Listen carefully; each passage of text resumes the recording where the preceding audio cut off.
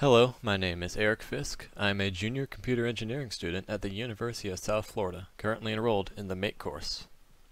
This final video will present a brief introduction to my project and its control system, and a full demonstration of all the functions of my project.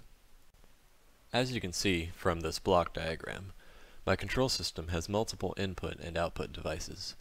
The LCD display, 2 servos, and buzzer are output, and the IR and proximity sensors are used as input. First, I'll show you the stepper motors in action. The arms will rotate either when the proximity sensor is triggered or when the motor test function is selected from the menu. The interface is navigated using a TV remote. Here you can see I am using the set message function to customize the message string. Pressing the up or down arrows scrolls through the alphabet array, and pressing the side arrows moves the cursor left or right.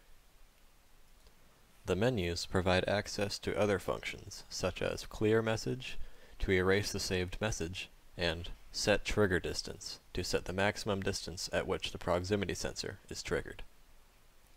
There is also a debug menu to access test functions.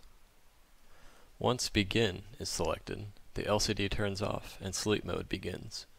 The proximity sensor continuously runs until an object comes within the set distance.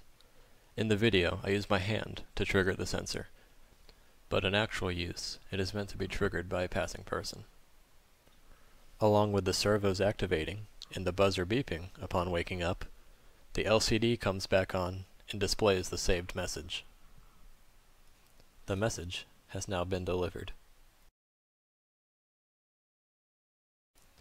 Thank you for watching, and I hope you enjoyed my video for Deliverable 7.